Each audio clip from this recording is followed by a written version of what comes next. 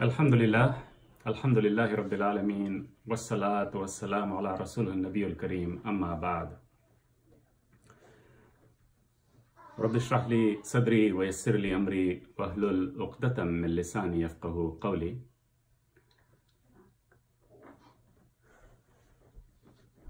قال الله تبارك وتعالى في القرآن المجيد والفرقان الحميد أعوذ بالله من الشيطان الرجيم بسم الله الرحمن الرحيم ألف لام ميم الله لا إله إلا هو الحي القيوم نزل عليك الكتاب بالحق مصدقا لما بين يديه وأنزل التوراة والإنجيل من قبل هدى للناس وأنزل الفرقان إن الذين كفروا بآيات الله لهم عذاب شديد والله عزيز ذو انتقام. صدق الله العظيم وصدق رسوله النبي الكريم. رب اشرح لي صدري ويسر لي أمري واحلل عقدة من لساني يفقهوا قولي. My dear brothers and sisters in Islam, Assalamu alaikum wa rahmatullahi wa barakatuh. Today we will inshallah do the tafsir for the entire chapter of Surah Al-Imran. This is the third chapter in the Quran. Yesterday we did the second half of Surah Al-Baqarah. And this is rather a long chapter, has 20 ruku', and several topics have been mentioned. First and foremost, Allah subhanahu wa ta'ala affirms the veracity of the revelations of all the books, starting from whatever was revealed, for example, to Jesus, the Injil, or what was revealed to Musa, the Torah, and the Quran are all from the same source, and it is from Allah subhanahu wa ta'ala, and in it is contained the truth. And Allah subhanahu wa ta'ala also mentions that power exclusively is in the realm of Allah subhanahu wa ta'ala. It is His. He decides. And even on the earth, when somebody gets kingship, it is only with the idhn of Allah subhanahu wa ta'ala, because Allah subhanahu wa ta'ala is allowing such a thing to happen. As Allah subhanahu wa ta'ala says, قُلِ اللَّهُمَّ مَالِكَ الْمُلْكِ تُؤْتِي الْمُلْكَ مَنْ تَشَاءُ وَتَنْزِعُ الْمُلْكَ مِمَّنْ تَشَاءُ وَتُعِزُّ مَنْ تَشَاءُ وَتُذِلُّ مَنْ تَشَاءُ بِيَدِكَ الْخَيْرُ إِنَّكَ عَلَى كُلِّ شَيْءٍ قَدِيرٌ. To Allah belongs everything. The kingship and kingdom belongs to Allah subhanahu wa ta'ala. He decides to whom He gives, and He decides whomever He wants to take it back. It is in His power. And this dunya, Allah subhanahu wa ta'ala mentions, زُيِّنَ لِلنَّاسِ حُبُّ الشَّهَوَاتِ مِنَ النِّسَاءِ وَالْبَنِينَ وَالْقَنَاطِرِ الْمُقَنْطَرَةِ مِنَ الذَّهَبِ وَالْفِضَّةِ إِلَى الْآخِرِ, where this dunya Allah has made beautiful. And not only has He made it beautiful, He has made it very attractive. And there are certain things which are especially more attractive to mankind. Allah subhanahu wa ta'ala specifically mentions women, their beauty, gold, silver, heaps of wealth. And that could be in many forms. It could be a big bank account. For a farmer, it could mean the fruits of his labor, where he sees all the fruits, or if he is raising whatever crops he raises, when it's full, the heaps, they look good, they're very attractive. Or in the olden days, nice horses, if you had many, that was something that was very attractive. In today's day and age, maybe it's a fleet of cars. The more cars, the nicer cars you have, it looks good and it attracts people, and people start working hard to gain it. You want a nicer house, you want a nicer car, you want more in your bank balance, more gold, more silver. All these things are attractive. Allah has made it, designed this world to make it very attractive. And Allah subhanahu wa ta'ala then mentions, wait, can I tell you something that is better for you? And Allah says, لِلَّذِينَ اتَّقَوْا, the one for those who really fear Allah subhanahu wa ta'ala, Allah has kept something much better for them, and that is Jannah. Jannah, by comparison, is no match to all the attractions of this dunya and whatever is in the dunya. And Allah subhanahu wa ta'ala advises to make a dua to Allah, رَبَّنَا آمَنَّا فَاغْفِرْ لَنَا ذُنُوبَنَا. O Allah, number one, we believe in you. Forgive us from our sins. وَقِنَا عَذَابَ النَّارِ. Save us from the fire of hell. And Allah describes who are the people who will end up in Jannah. As-Sabirin, the ones who are going to be patient. You have to wait. You have to go through this dunya. The difficulties of this dunya, you need to bear with patience. As-Sadiqin, the one who is going to be truthful to what he has said by his mouth, that he's going to believe in Allah, that he's going to do all that Allah subhanahu wa ta'ala has ordered him to do so, and he will testify to it. As-Sadiqin, wal-Qanitin, the one who is going to be obedient to Allah subhanahu wa ta'ala. Wal-Munfiqin, and the one, those people who give in the path of Allah, in charity. Wal-Mustaghfirina bil-Ashar. And Allah describes another characteristic of these people who will be the dwellers of Jannah, inshallah. These people ask for forgiveness during the time of suhoor. And we all know what the time of suhoor is. This is the time of tahajjud, when Allah subhanahu wa ta'ala is closer to his servant and he answers. It's a special time that he answers to his servant's call and servant's prayer. And the next topic that in this chapter discusses is, again, story. Two stories have been mentioned. The first story is the story of Yahya alayhi salatu wassalam, who in English we call him John the Baptist. And I'm not sure how much time we have, but I'll try to be as brief as I can, where it was the time among the Bani Israel, where I think yesterday I did mention that something unique for the Bani Israel was there was always someone to advise them, to guide them. There was a guide with them. Along with the book, Allah sent a guide. And when that guide would pass, another prophet or someone to guide them would come. And here, Zakaria alayhi salatu wasalam was their chief guide and the priest at that time, and he was getting old. And in parallel, we have the family of Imran, and they were all related to each other. And in the tafasir, it has been mentioned that Imran, his wife, who in English, they mentioned the word, the name of Elizabeth. So the wife of Imran was related or from the descendants of Harun alayhi salatu wasalam. And she makes dua to Allah subhanahu wa ta'ala that she have a child so that she can devote this child in the worship of Allah subhanahu wa ta'ala exclusively. And Allah subhanahu wa ta'ala accepts her prayer. And for when she finally gets the baby, she realizes that she has delivered a female child. But she had already dedicated the child in the service of Allah subhanahu wa ta'ala, and there was a problem.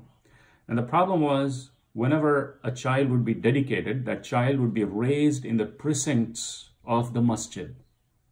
And it was exclusively male, that women were not permitted to be within the precincts and be raised. And so an exception was created, where Maryam alayhi salatu wasalam, she named her Maryam, and she was raised within the precincts. And as in the tafsir they describe, she was raised like a dove, and she was fed by the angels. And this was obvious. She was raised right from the beginning in a pure form. And Zakaria alayhi salatu wasalam was her caretaker, was her guardian. And whenever he would get in to see Maryam alayhi salatu wasalam, he would always find all kinds of food on her table. And it was very unusual. The ulama describe that he would see sometimes fruits that are found in summer, but at this time it was winter. This was no season for such a kind of fruit to be present, and he would find that on her table.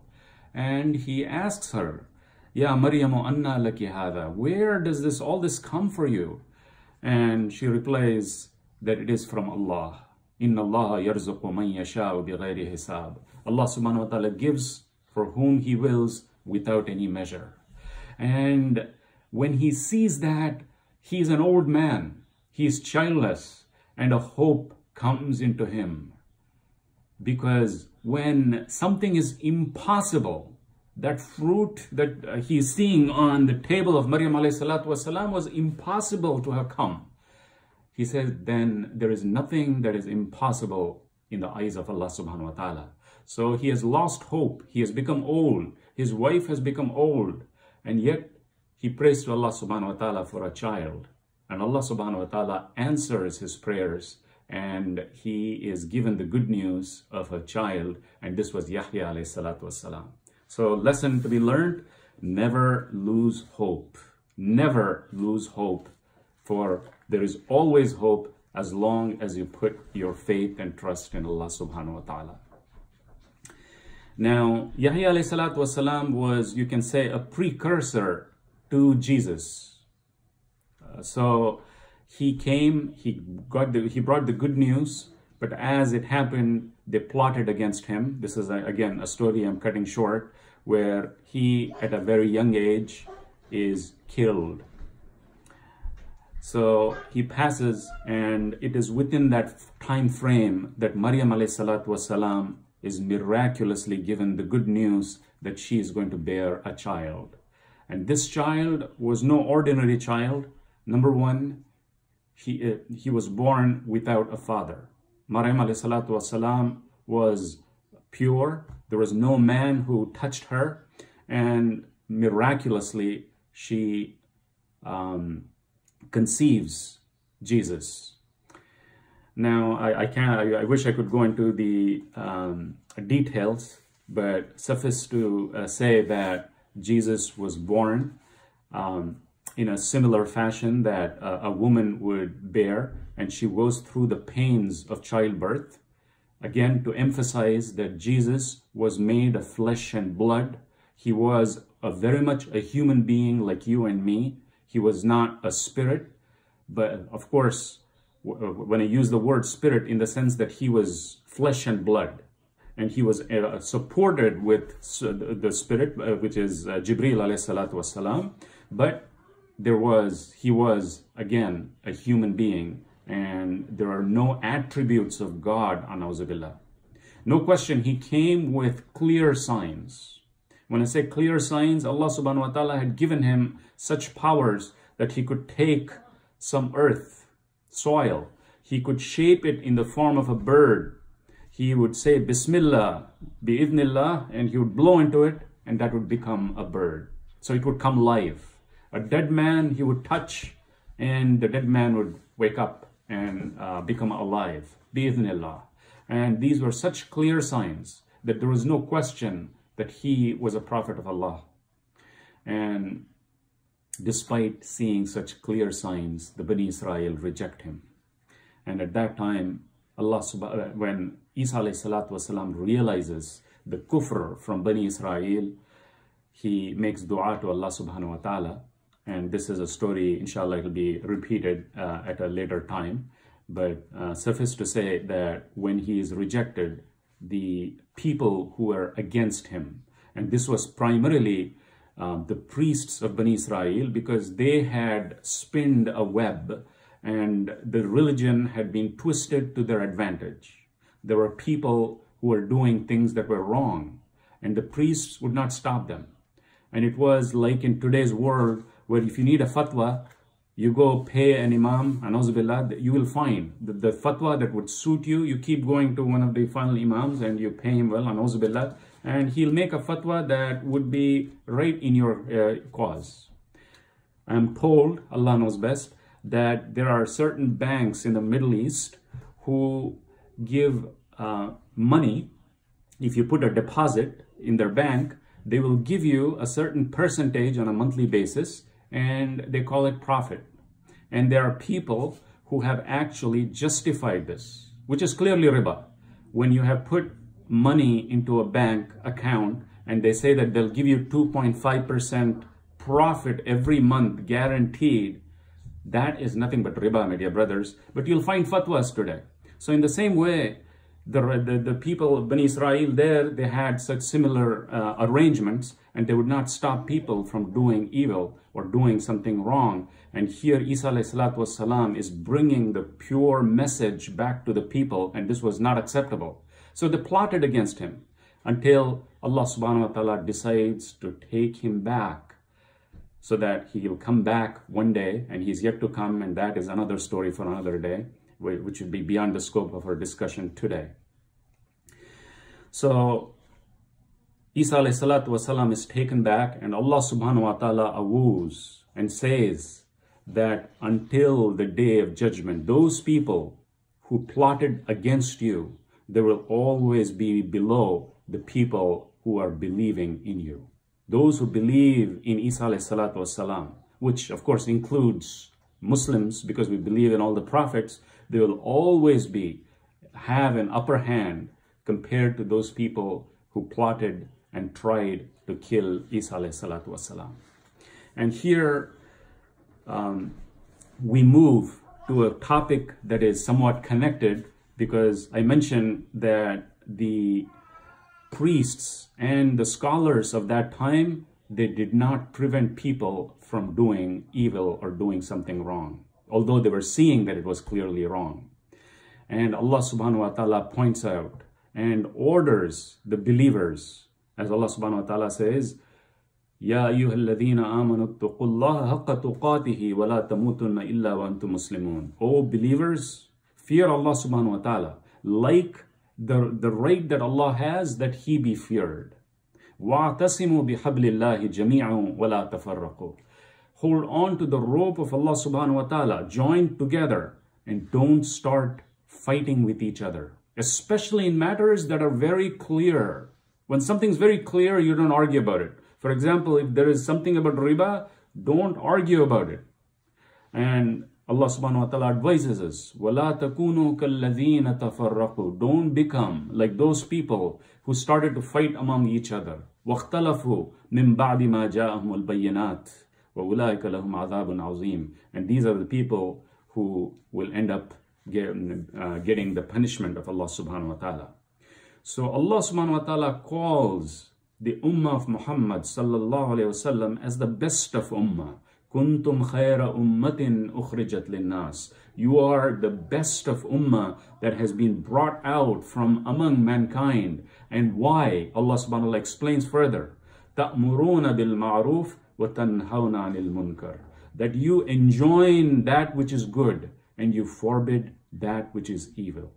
And my dear brothers, as long as you can hold on to it, when something is wrong, you call it wrong. Don't argue about it because there is some ulterior motive or some vested interest. And when you see something evil, try to stop it.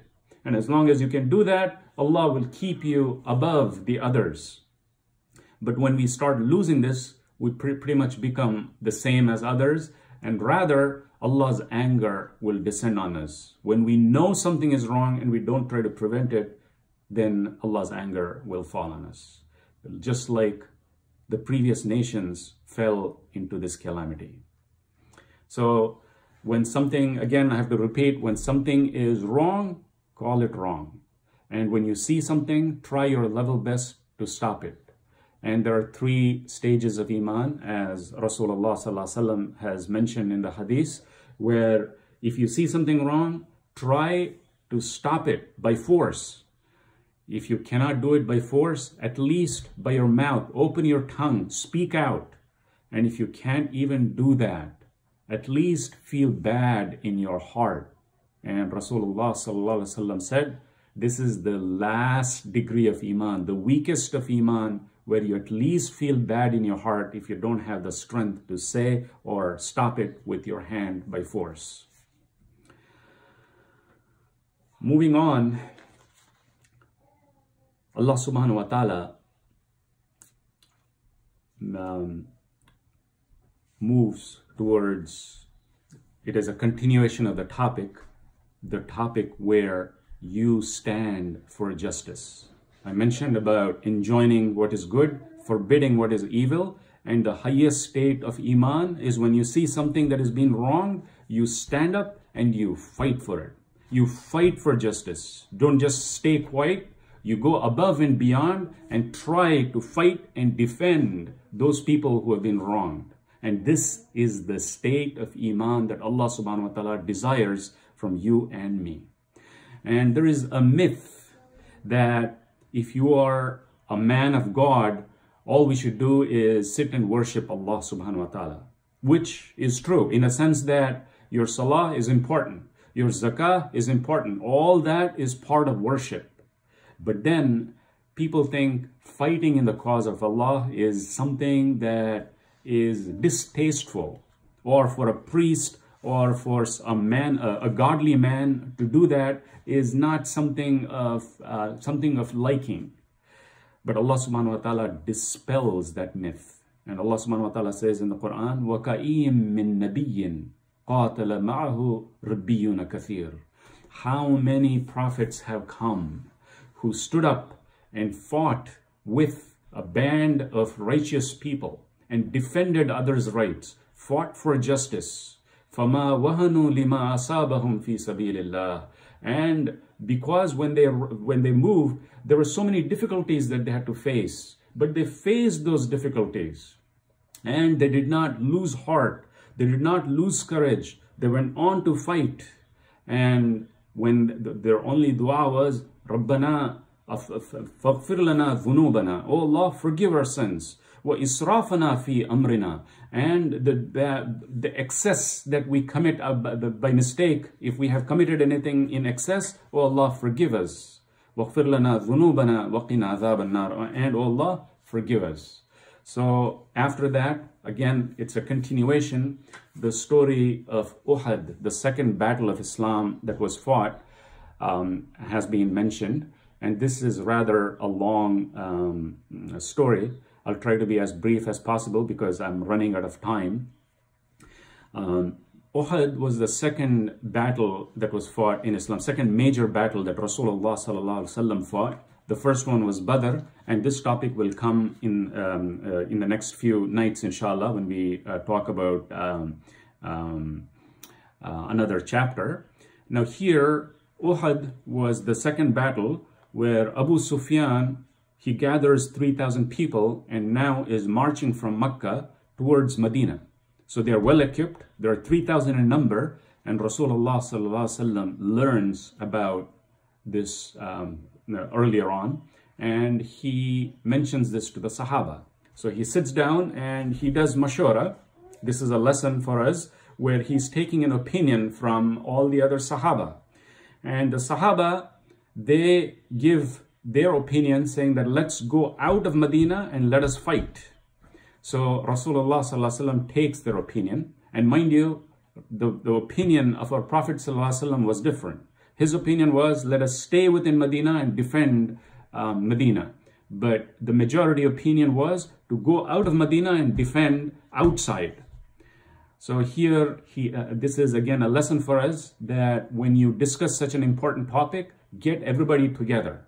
And then he took the majority opinion. And then he goes out, he chooses a place which was Uhud, and this was a mountain.